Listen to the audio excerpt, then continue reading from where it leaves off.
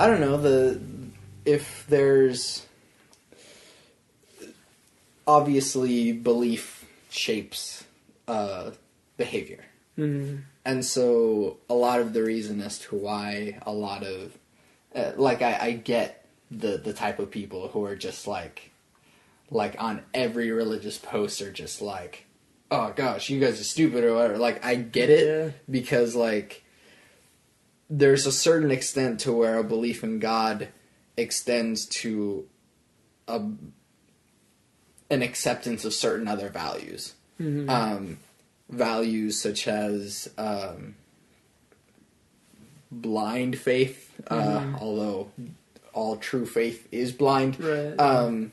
That like accepting truth without evidence is really dangerous. So I mean, I'm that way just in my head because I like having friends. Yeah, it'd be hard to live here for very long if you really wanted to get in conflict with people about that. I mean, I don't know.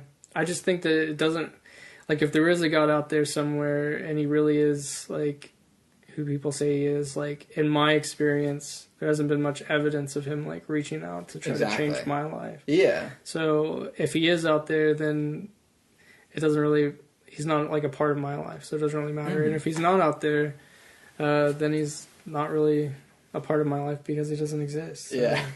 Either way, my life is unchanged. Yeah. And if other people believe that their life has changed based on the belief that there is someone out there wanting to talk to them or wanting to be a part of their life, then they can do that. But yeah, not for me. But I mean, like, that's sort of the problem in sort of not acknowledging the initial, just simple notion of a God. Then you're still also allowing for the potential other problems that come with maybe putting incorrect reasoning behind certain conclusions. So I don't know. It's hard, and again, I don't engage. Right. But like, yeah, I will say that. But I think that's in that case, like, the enemy isn't.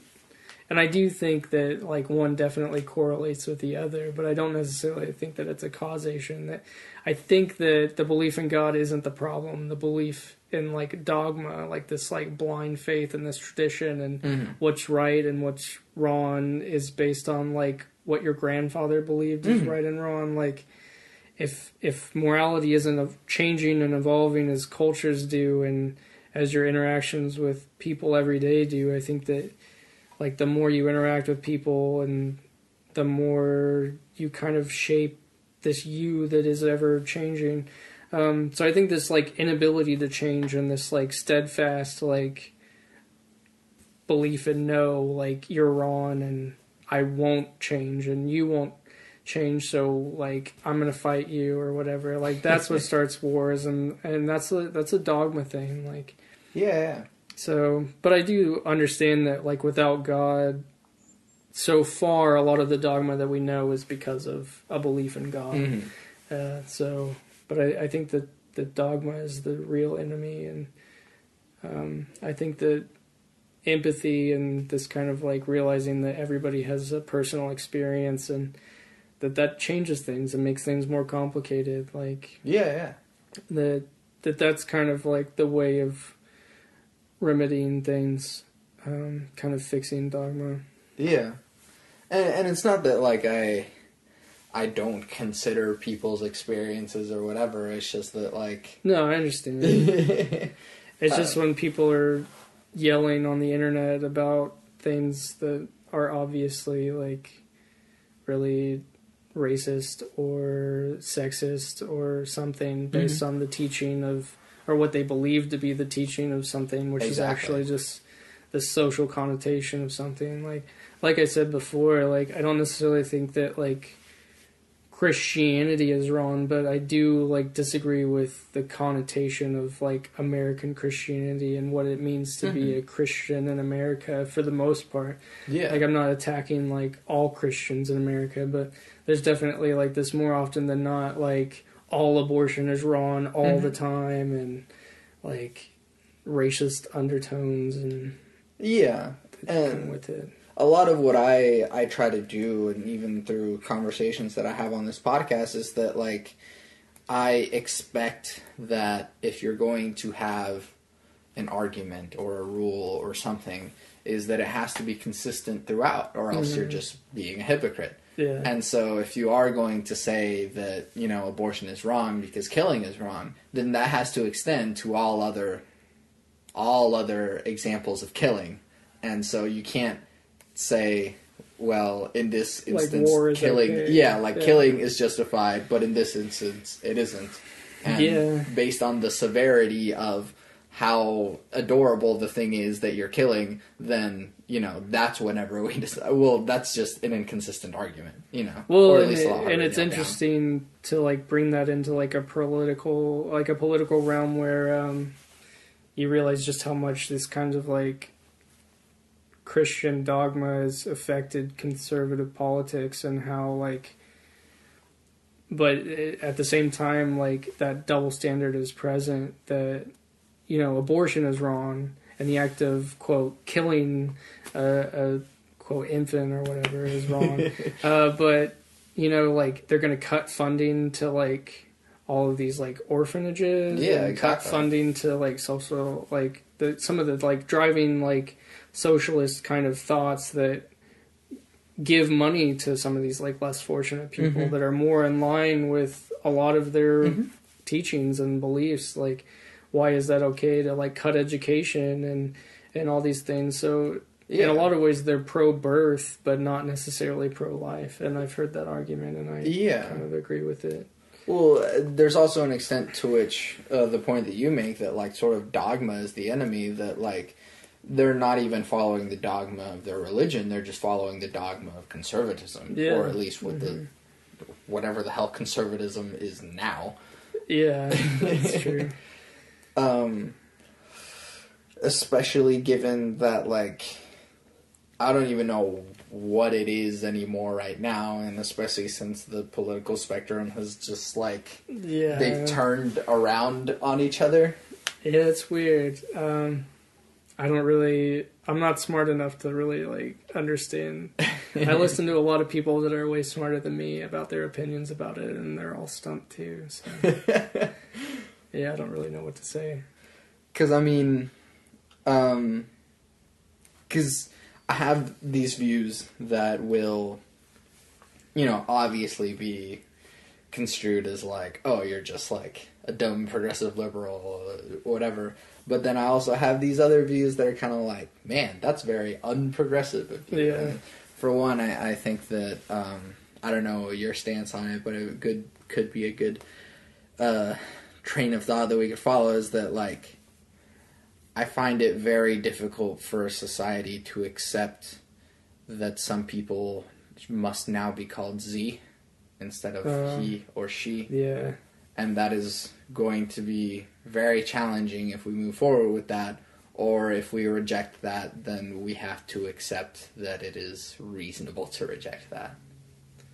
I have a couple of, like, trans friends and acquaintances, and my stance on it is, you know, whatever they want me to call them, I'll call them what they want. Sure. And I don't think that it's unreasonable for society to have to kind of change the way that they've been doing things in order to protect people's feelings and to respect people. And I think that if that means they want to be called Z instead of him or her or whatever, then that's fine. I think that some people get kind of sensitive about it, and I think that sensitivity is justified, but at the same time, like, me being as non-confrontational as I am, I feel like if I was in a similar situation, I would just kind of smile and nod and never talk to them again. So I think in a large part, like, yeah, I think that it should be okay to kind of like put that kind of imposition on society to change every once in a while based on identity. And I think that identity is really changing at this point in our lives, be it through this like conversation about this kind of transgender idea. It's like a new thing in society. It's not necessarily a new thing, but Yeah. you know, it's becoming like more and more aware of in society, and that's changing culture, and just everything is changing with technology and things. I don't think it's too big of an imposition to have people be called what they want to be called. Well, yeah. I don't think that's as much of a problem because, I mean, yeah, people have been getting sex changes or whatever for a long time. It's more so the threat of someone losing their job for not following those things, which is dangerous regarding freedom of speech. Oh, okay. That I don't have a problem because I do have a friend that would like to be referred to as they, and while it is difficult for me to like switch that, you know, I respect them, and so I will refer to them as they, and so because which would extend to anyone else who I know that would prefer to be called Z or whatever. It's just that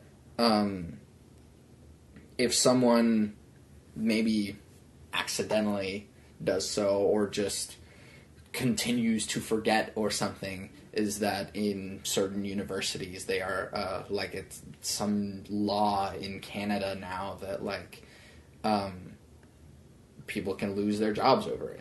Yeah, I don't think that that's a role of the government to decide those kinds of things. I think that it's more of a role of the individual in society, and I feel like more specifically in reference to you and your friend, and you know, like if you forget to call them they realize that you like accept them, so they're not necessarily going to like hate you for it or want you to be fired or something.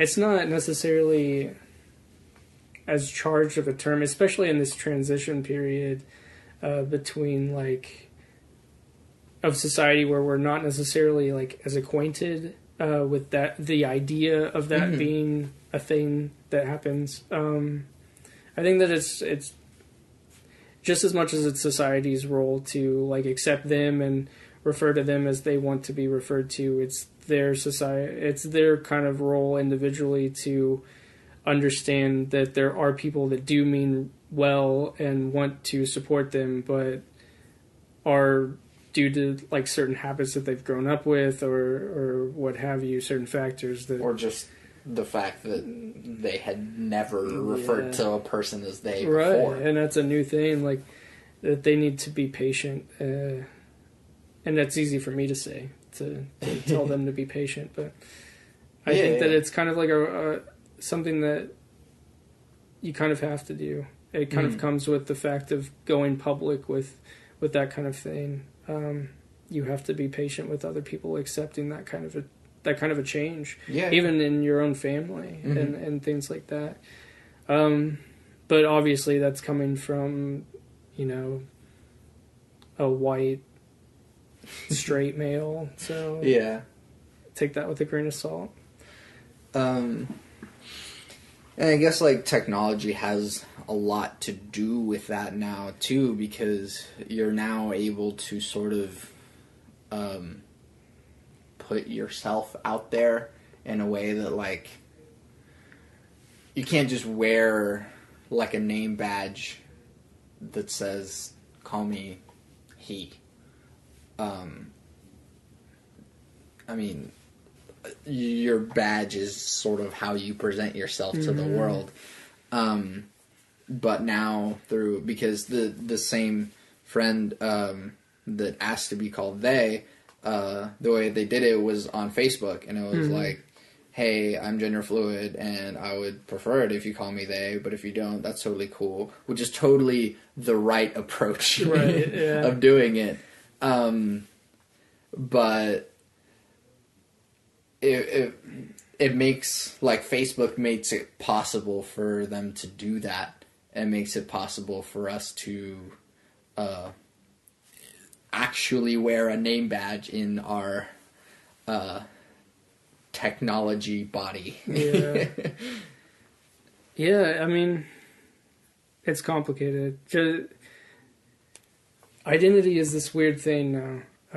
Basically, like, Facebook and Instagram and social media is like our critique of ourselves that we, like, present to the world. Like, this is the me that I want everyone to see. And then, but at the same side, there's this flip side to that like forums and random Reddit stuff that you're just a handle. You know, you don't have a identity. Like, you're anonymous, and you can say whatever you want, and you can be as mean as you want or whatever, and you have no ramifications for saying whatever comes in your head. And so there's kind of this, like, one side that's like this extreme fake, like, side of yourself that you want, of who you want to be in reference to, like, everybody seeing you and judging you. And then there's this other side that's kind of like the antithesis of that, but it almost becomes, like, more charged in some ways because it's fueled by this, like, anonymous. Yeah. So, I mean, let's talk about authenticity for a second. 'Cause even in a lot of ways, our society values authenticity, like, really highly. Whenever Mariah Carey puts down the microphone and the speakers are still singing, like, even though everyone knows that she probably is lip syncing anyways, like, no, she, like, took away the veil. And that's not my words, that's my teacher's words who pointed that, Patrick Conlon. The suspension of disbelief. Exactly. So, like, another thing that had come up in class is that, like, the authenticity of a country artist or a Christian artist, like these musicians that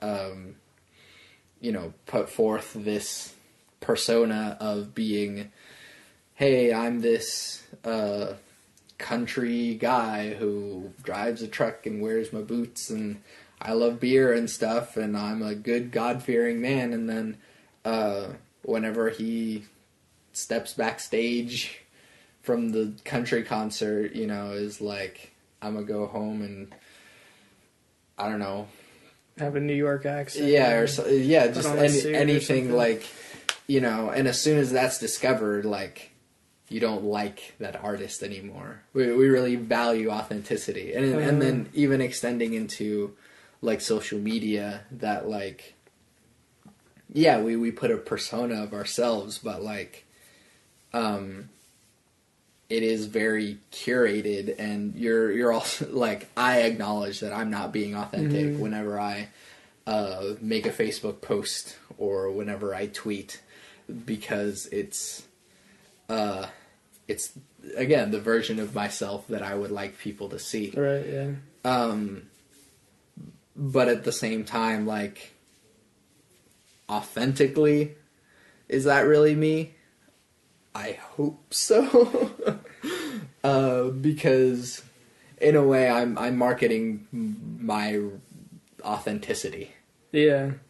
Through this podcast and through all other forms of media that I put out. Like, I'm not a persona. I'm not selling anything yet.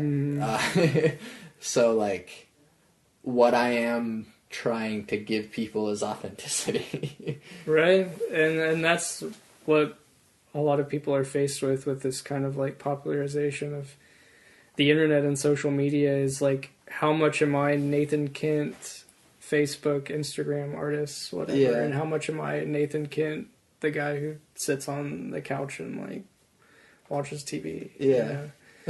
Like, how much of, like, is this me at my best, or is that a me that I aspire to be, or is that, like, this, like, Facebook side of myself is what I'm talking about, but... Yeah. Or, not that I'm even really that active on Facebook, but... Yeah. Yeah, I think... But that's what I was kind of talking about in the previous podcast, about how, like, Lucian Freud and Francis Bacon, like, they just exuded this kind of, like, genuineness. Like, I make art, my whole life is about art. Like, Yeah. I might be a dick, but, you know, I make art, you know. I'm a painter, and you kind of respect that quality in somebody, and that kind of, like, realness, and you know that, like, they're so, like, weird and, like...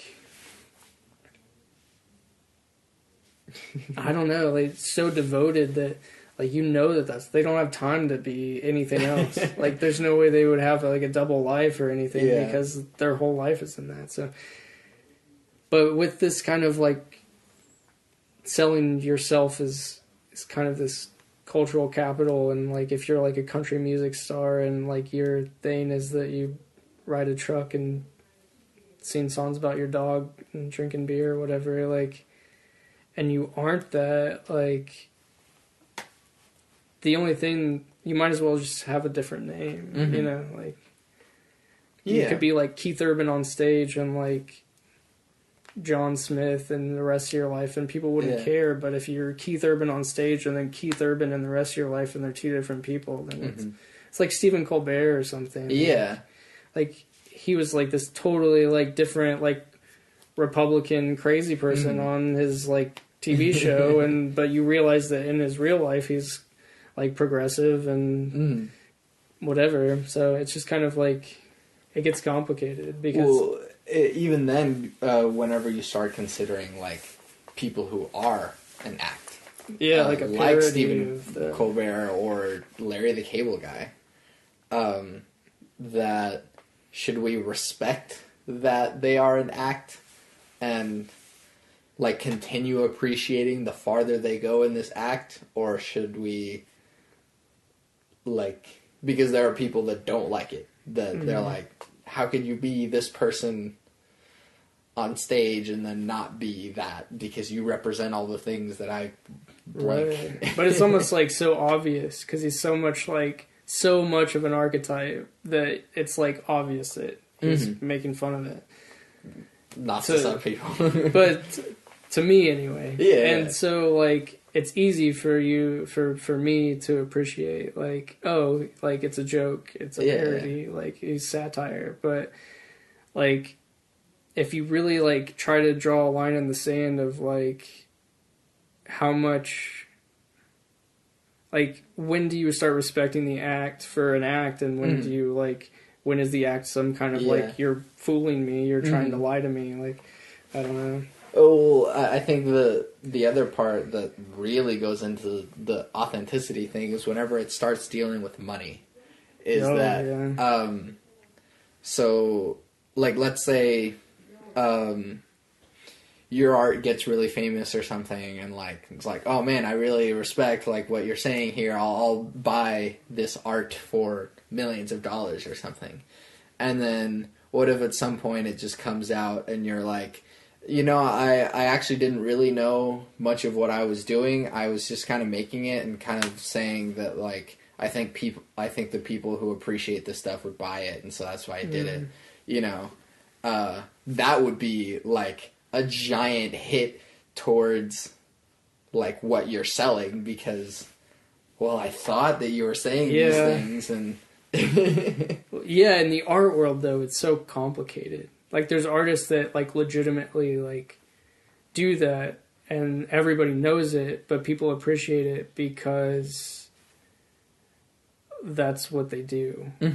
Like, Damien Hirst, for instance, is an artist that makes a ton of money for doing what he's doing, to the point where he's a businessman instead of an artist, and he's not really even making anything, in large part because a lot of, like, the paintings he made in his early career, like, people would paint it for him, and he wouldn't even, like, he would say like, paint this photograph for me, and like a painter would paint a photograph for an hourly wage or whatever. Yeah. And he didn't even take the photograph. Yeah. So like, but the fact that like he wrote his name on it and made money off of it, it gets complicated because like, is the idea or is it the orchestration? Like, Yeah. like Beethoven wasn't the dude that was, you know, playing the violin in the orchestra. Yeah. He was the guy that wrote the music that the dude is playing. So, like, who's making the music here? Is the music in the performance, or is it in the idea of the performance? Or so. And I mean, we have sort of dived into that in school.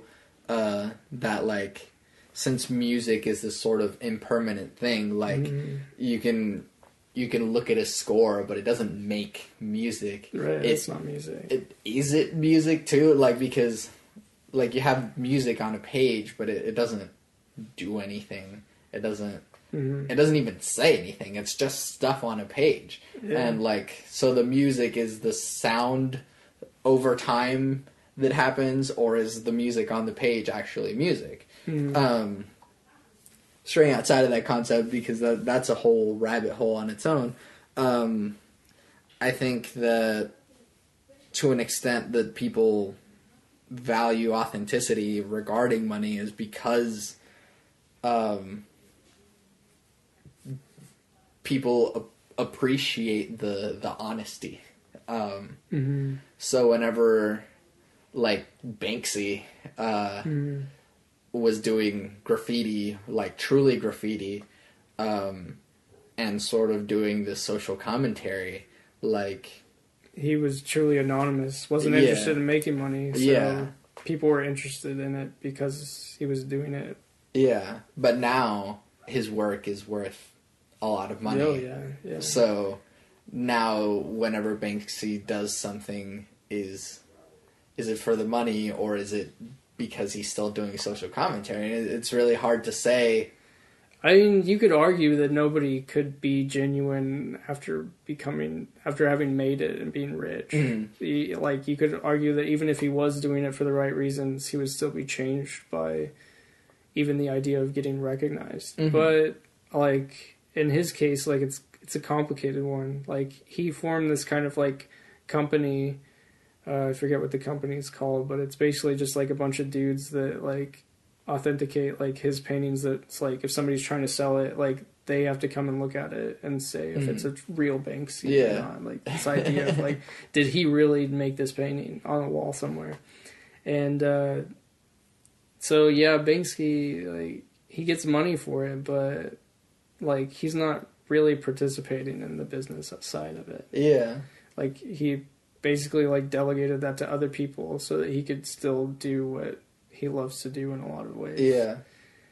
So it's complicated. Like, does that make him like a more authentic artist than some other like street artists? Yeah. Maybe, but maybe not. I don't know. Because even whenever you said like, formed this company, like, already his street cred went way down in my head. No, totally. You know? Yeah. So it's like, oh man, like, yeah, I represent, you know, rebellion and social commentary and stuff, but as soon as you put the word company into it, it's like, geez, there's no...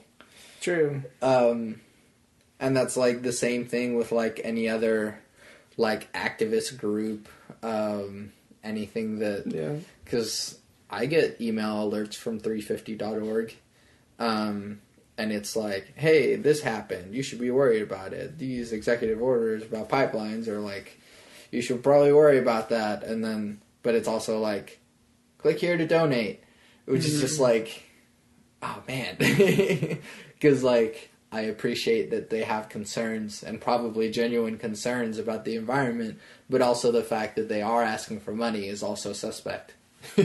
Yeah. Especially not knowing what happens to that money. There's always a kind of like... It's almost like a paranoia, but it's really just kind of like a skepticism of like... there's things that you're not showing me, so I don't trust what's happening. Mm-hmm. So Yeah. Is there a way to be fully transparent so that your authenticity stays intact? I guess not. I don't know, like, then you're starting to get into, like, the limits of, like, even language. Is there a way that we can express ourselves how we truly feel 100% of the time? Anyway, Yeah. is that even possible? Like, I don't know, but I do think that, like, striving for authenticity is a noble goal, and I do value it. And I think that, like, you bringing up the fact that, like, money kind of, like, emphasizes, like, the importance of authenticity to certain people, or I guess, like, makes people more aware of people's faults or lapses in authenticity, I guess, is interesting, because, like, money as, like, a currency doesn't really have value. Mm-hmm.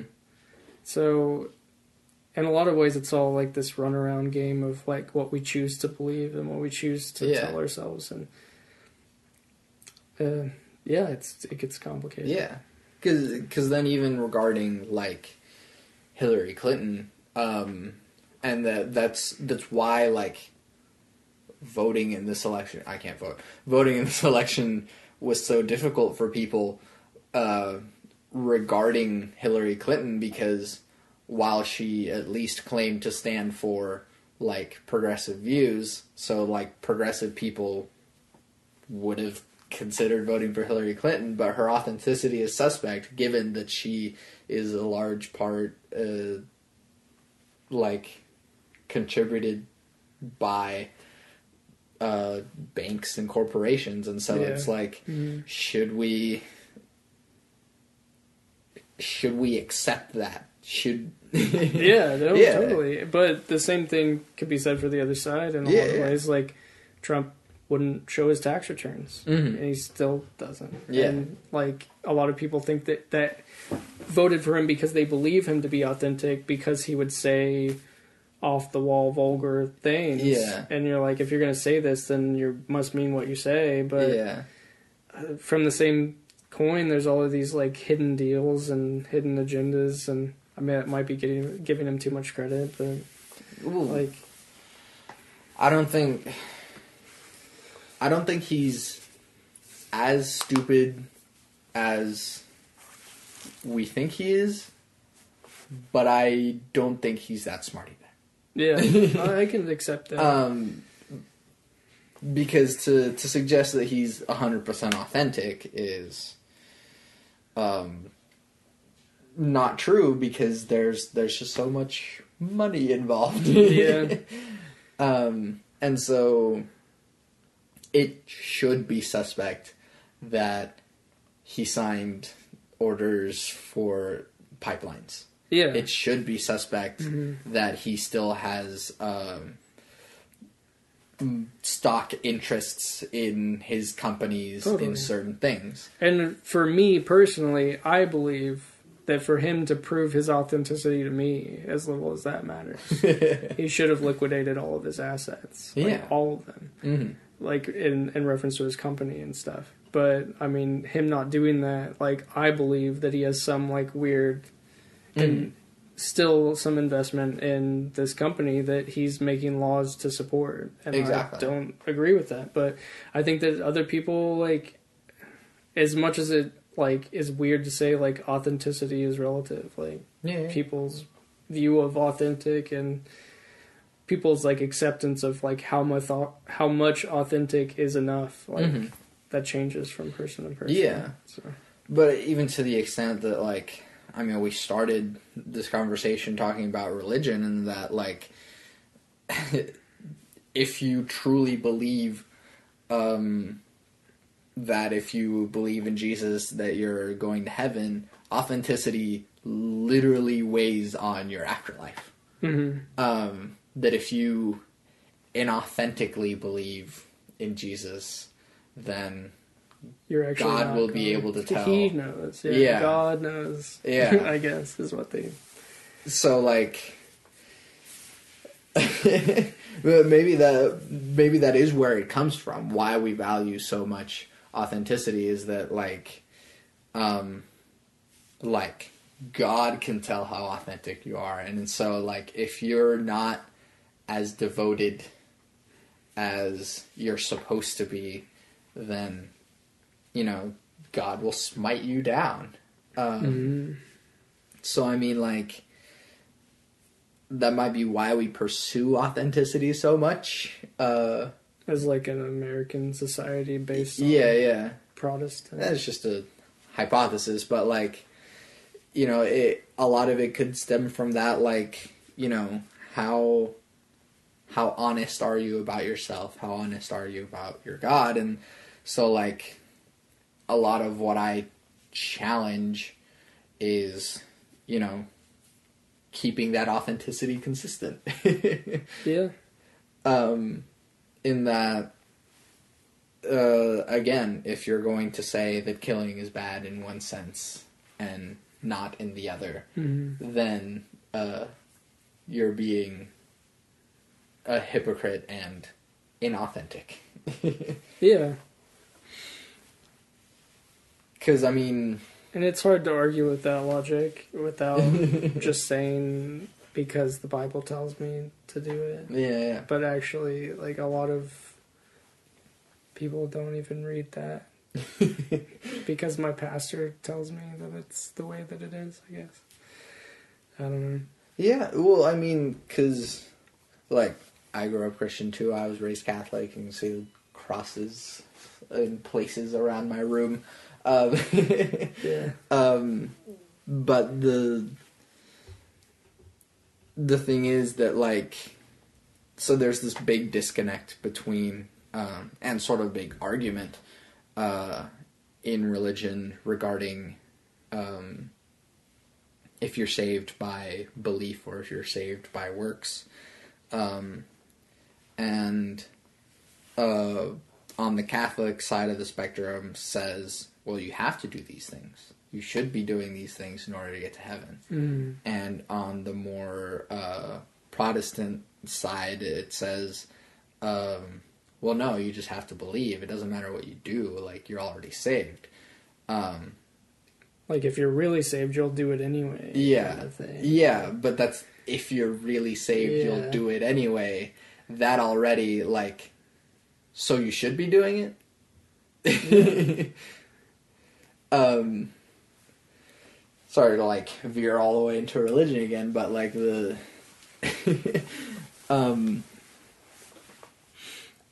going into, like, even our relationships with people, that, like, you are expected to be authentic with your wife. I'm expected to be authentic with my girlfriend. Well, there's kind of this responsibility to be authentically, like, consistently, because they love the person that you are, as you are, the person that you choose to try to be and to be. But if you decide to make, like, if you just all of a sudden, like, make a bunch of, like, totally different decisions, and like they won't really know who you are anymore. Yeah. And you won't even know who you are anymore. Yeah. So you almost have a responsibility to yourself to kind of maintain sanity, to choose to be the way that you are authentically, like, to remain consistent in a certain way. But does that justify, like, certain feelings that promote hate or something like that? Like, I disagree with that. So I guess there's that kind of, like, paradox of, like, I need to be myself out of a responsibility to myself, but what am I? And, like, what does that mean for me going forward? Yeah. And, I mean, yeah, you should probably have these conversations with yourself by going, like, okay, well, if I'm honest with myself, I hate black people or whatever. And it's like, well, should I hate black people? Do I like the fact that I hate black people? And so even being more authentic to yourself, should you be like, maybe I shouldn't hate black people because I don't like me hating black people. Right. Yeah. For example. But even kind of what you were saying earlier, that the persona that we put in Facebook or something, like, if there was a way for you to be 100% authentic and 100% honest all the time, even the barriers of language and stuff, that, like, what are you actually able to honestly represent to your significant other?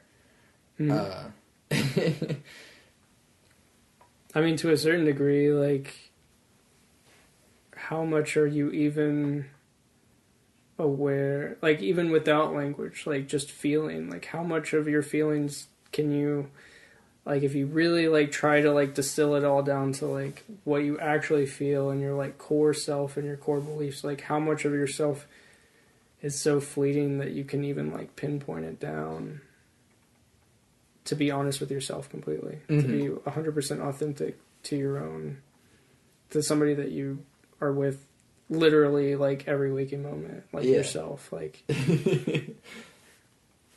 like, there's so many, like, variables and things too, and I mean, that's just kind of like the direction that my mind works and that my brain goes, is just, and a lot of what, like, my art is about is, like, how there's just so many variables, like, everything is so uncertain and everything is so, like, to, like, assume that you know anything or to take anything for granted or to, like, know anything for certain is absurd. Like, that whole idea is impossible. So even, like, the attempt of, like, trying to fool yourself is, like, what Camus called the absurd. Is fooling yourself into believing that you know anything, that you know what you're talking about, that you know. And so much of being human is, like, coming to terms with that, even if you're not aware of that inner dialogue, to, like, choose to be as authentic as you can and to choose to be positive at moving forward instead of, like, fatalist and nihilistic and just giving up. It's kind of like a tangent from Well, no, I think that it's perfectly good because this conversation doesn't have to go anywhere. But I mean, do we accept that absurdity? Because, like, you could become fully nihilistic and go, yeah, it doesn't matter whether or not I know myself, because I can't. So screw it. But I think that, like, when you have those thoughts, and everybody has those thoughts regardless of their belief, like, questioning, like, what's the point in something or something else, and, like, and that goes back to, like, the cynicism thing of, like, whenever you have those thoughts, like, are those productive thoughts? Does that take you in a place where you want to go? And you start thinking, well, maybe I don't want to go in that place. Like, maybe I just want to give up. So if your end goal is to, like, give up, then keep thinking those thoughts. But if your end goal is to, like, move forward in a direction to achieve some kind of a goal, and that goal is, like, being a better artist or being happy or making friends or having a family or whatever, like, it's important to, like, pursue the thoughts. They kind of put you in the direction of where you want to end up. Yeah, and that's honestly why, like, how you're saying that if you want to keep going, then you should probably put your thoughts in a better place. Then that's honestly why I'm so optimistic, like, almost to a fault. Like, my second thing is it's going to be okay. Because you really have no choice, like, because if it's not going to be okay, then sure, you'll die. Like, and that's, like, the worst. Well, not even, because you could just suffer infinitely forever. Like, that's redundant, but like, you don't want that. It's not in your best interest to make things worse. What or you allow decide them. is your best interest. Yeah. As a sovereign human being. Sure. Who's responsible for making his own decisions on life. Yeah. Be them ethical or moral or...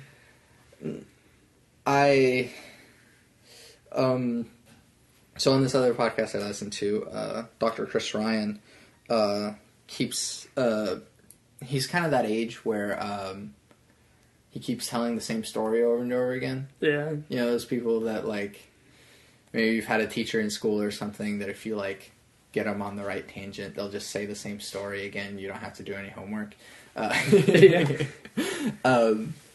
But so Chris Ryan is he's a really cool dude, but he keeps telling the story about whenever he was younger, he tried to get this job as a, like, suicide hotline, like, basically trying to keep people from killing themselves. But whenever he was doing the job interview, he, like, did pretty all right during the whole thing, except at one point they asked, can you think of a situation where someone killing themselves would be a good thing? And he was like, yeah, lots of times. Like, I don't think we can have you for this job. And so, like, I can justify that there are probably situations in which killing yourself might be a solution. Those are very scarce, and before arriving at that conclusion, you should probably... Once you've exhausted Yeah, all the you should options. exhaust all options, because there's no going back from that decision, literally. So, like... Yeah, I can think of some situations, but it's very hard. Mm-hmm. Like, you were probably not in that situation. Yeah. If it's a question for you, then you're probably not there yet. Yeah. But I mean, given that option, still, like, yeah, if that's a question for you, then you're probably not there yet. Then at that point, you should just consider just radical optimism. Just really stupid optimism. It at least makes it a lot more easier to take life in general. Yeah. Like, just makes it a lot more enjoyable experience. And so if for no other reason, you might as well just enjoy what you're doing. Yeah. Like, people can, like, be cynical and logic loop you into, like, being pessimistic all that they want, but at the end of the day... And they like, do it to themselves, too. Yeah, but at the end of the day, like, if you want to be happy and that's what makes you happy, then you should keep doing it. Yeah. No, because, like, it really just doesn't help you to be negative. It doesn't help you at all. Like, so... It's been my experience, having lived a life, having lived years of pessimism in contrast of my more recent years of optimism. I definitely think that I have a lot better things happening going on, and yeah, that I'm attracting a lot better relationships and a lot better just opportunities in general. I think success has come a lot easier to me with that mindset than with a cynical mindset or a paranoid mindset or a depressed mindset. And I honestly think that, like, more people are more optimistic than they think. Like, because even though they say, like, it's kind of, I have a friend who constantly, like, gets into these, like, depressive fits, you know, and he texts me randomly, like, oh, what's the point of anything? And I'm like, okay, but do you want, like, he's like, everything sucks, and, like, what's the point of me doing anything? It's like, well, do you want stuff to suck? Does sucking suck? And he's like, yeah, and I'm like, so don't don't do that. Don't put yourself in that Yeah. spiral. Yeah. So, like, everyone is more optimistic than they think because everyone knows that sucking sucks. Yeah, it does. So even kind of looping back into authenticity, that like if you're kind of more honest with yourself, probably more optimistic than you think you are because you don't like stuff sucking either. Right, yeah. Because I mean, yeah, if you're honest with yourself, then you probably wouldn't enjoy stabbing yourself in the hand with a spoon repeatedly, because I'd just rather not do that. Yeah. And if you can go upwards from there, you're probably going places. I always enjoy making things as ridiculous as possible because it allows points to come across a lot easier. Because rather than making a really dull example, more ridiculous thought experiments are more memorable. Yeah. I think there's just one webcomic, Saturday Morning Breakfast Cereal cartoons. I don't know if you've ever seen them. They're really good. I'd recommend it. It's like really, really smart humor. But he kind of said that, like, in one of his comics is, like, a good teaching tip is make examples really ridiculous. Either really ridiculous or really morbid. Because it stays in people's heads better. Yeah. Which, I mean, I've considered teaching for some time, and so I feel like I would utilize that quite a bit. Your art sort of utilizes a sort of that absurdity. To what extent is that optimistic, do you think? I think it's always... I think absurdity is always optimistic in that it's always ridiculous rather than morbid. Yeah. And I think that just coming across in... it just has like a sense of humor to it. But in a way that's maybe unconventional. Yeah. Yeah, like in my sculptures I use a lot of unconventional materials like hair nets and just random shit that a lot of people like shy away from because it's not fine art or it's not archival or whatever. Yeah. But I think like elevating hair nets to like a fine art standard is pretty ridiculous. But it also makes it really cool. That, like, that's something else that, like, makes some of the stuff that I do at school really interesting and really fun. And the fact that I get to go, like, this is what I did at school today, is that for one assignment, we were basically told to sample something, like get a recording of something, and then through Ableton Live, the program I was using earlier, you're able to put samples in there and like make such a small like sample, like just a grain of it, to just basically make an oscillator, to be able to make notes out of anything. Yeah. And so, one of my friends who wasn't in class that day, but asked about, like, hey, what's the assignment? And I explained that to him. He goes, cool. And then later he messages me and he says, I'm sampling farts.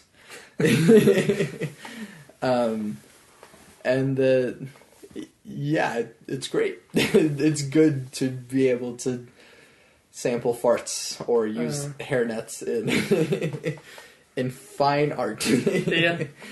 Because, I mean, do you think that laughter is a correct, or not even correct, but just an appropriate response to your art?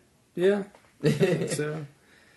I don't really laugh at my art, but there's a certain personality, I guess, that goes into it, and certain sides of myself that do certain things, and certain sides of myself that don't do certain things, I guess. So I guess the analytical side of myself is what's making art, and I can appreciate like people taking it in like a kind of comical way, and I think that I definitely like insert some of that in there, and this kind of like critique of contemporary art, and this kind of like being utterly like unimpactful in some ways, and just like really anticlimactic, like I was mentioning, like the joke that takes itself too seriously. I think that it's kind of like an anti-joke, you know? Yeah. And like you don't always laugh at anti-jokes, but you get them, and some people don't appreciate them, and that's fine. But same with puns. I make a lot of puns. yeah. No, I think that it's good to acknowledge the absurdity of what you're doing as well. Do you laugh whenever you're making some of the stuff? No, not really. Because, I mean, if you're acknowledging the absurdity of something, I think that in one of your Instagram posts, you were, like, saying, like, oh, what could this be? Is it a... Oh, yeah.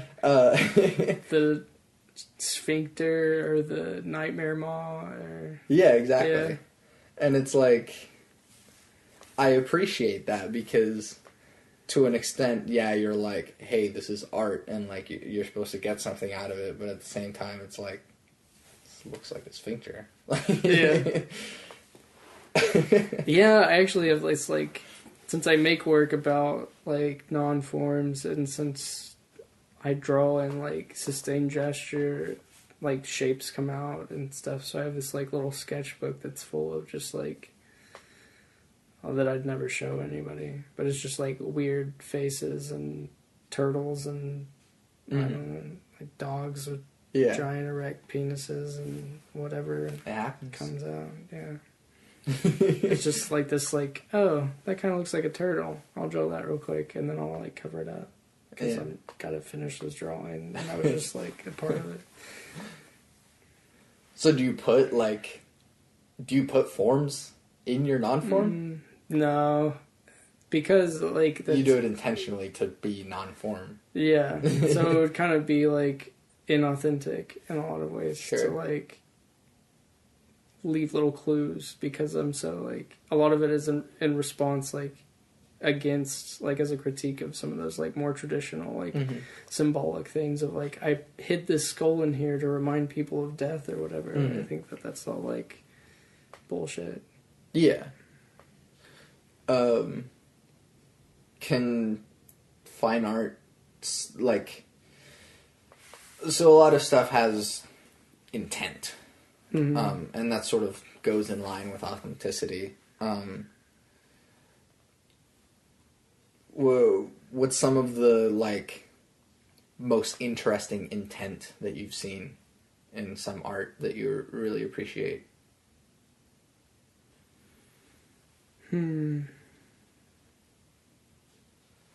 Well, there's always this kind of like two-edged sword of like the audience interpretation and the artist's intent. So basically, like,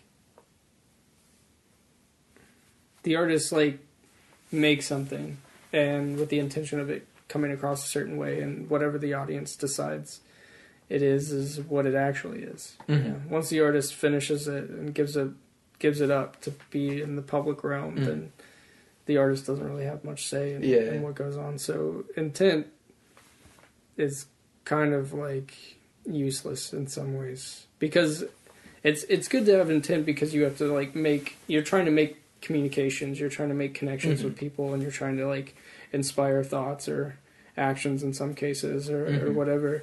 And if somebody like if your intent is to like, well, when I want somebody to see this, I want them to be happy. Mm-hmm. And then the audience comes and like 20 people see it and they're like, this makes me want to throw up. Yeah. Then you're obviously like, your intent is you're not doing what you want to do. Yeah. So you gotta like change your method up to like make it more in vein of what you want to do. And that's what critique is all about, is like making your intent match, making you such a good communicator that whenever you say something, people see that.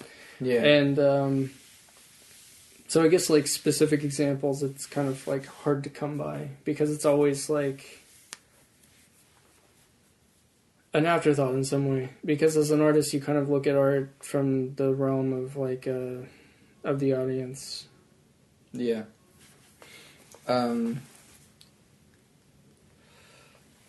Yeah, I think that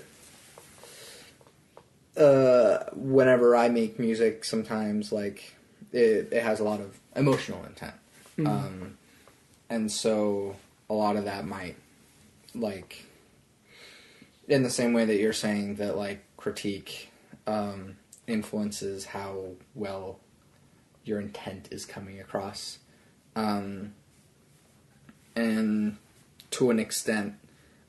Because I'm trying to wrap this up, that the better that we get at communicating our intent, the better we get at being authentic. Yeah, I could see that. One is like an extension of the other for sure. I think, especially like as a maker and somebody whose intention is to create something with the purpose of communicating a message, like people, the audience, which is like everyone else on the planet, like sees what you're saying and sees what else you're saying, like through your lifestyle and your choices, and sees what you're saying through your eating habits or whatever. And, you know, like in a sense, like everybody that observes anyone else's kind of trying to formulate some like idea of who they are and whether or not they're, and someone who's inauthentic is somebody who doesn't make sense. Yeah. That doesn't really bode well with humans. They like things to make sense. Yeah. So cool. I feel like we need to end it there. But I do have to ask one question that I forgot to ask in the last one, which is, what advice do you have for people? I don't really give advice. I don't know. I try not to think that I know more or less than anybody else. It's just different perspectives. So I guess just empathy, just acknowledging other people's perspectives is good. Cool. I will accept that as an answer for advice. Once again, where can we find your stuff? I have an Instagram. It's called Nathan_M_Kent, K-E-N-T. And you can find some of the art that we talked about just now on there, which is really interesting and is better represented as opposed to an audio podcast. So, Nathan, thank you. I see that your wife is eager to get in contact with you, which is why I'm trying so quickly to wrap this up. Oh, you're good. I'm Santiago Ramones, and you can find the stuff that I do on my website, santiagoramones.com, which is where you will find some of my music, including this podcast, which you can support by contacting me and reviewing on iTunes. I was in every podcast.